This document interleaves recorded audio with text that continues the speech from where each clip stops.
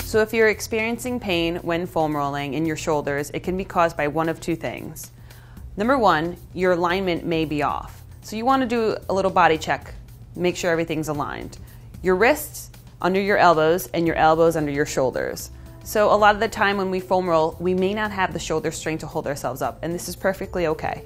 If that's the case, you could bend one leg to take the pressure off your shoulders, or you can also use yoga blocks, because sometimes having the grip strength may alleviate some of the shoulder pain as well. So by using the yoga blocks, what you're going to do is you could place them either the long way, vertical, or you could have them on the shorter end and just hold on to the blocks.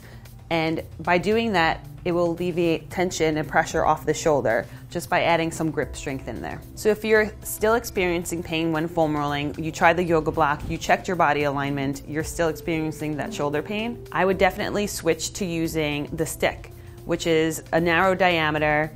You could prop your leg up onto something, because most of the time when you're experiencing the shoulder pain, you're trying to roll your hamstring and you have to lift your body, so a lot of that weight is in your shoulders.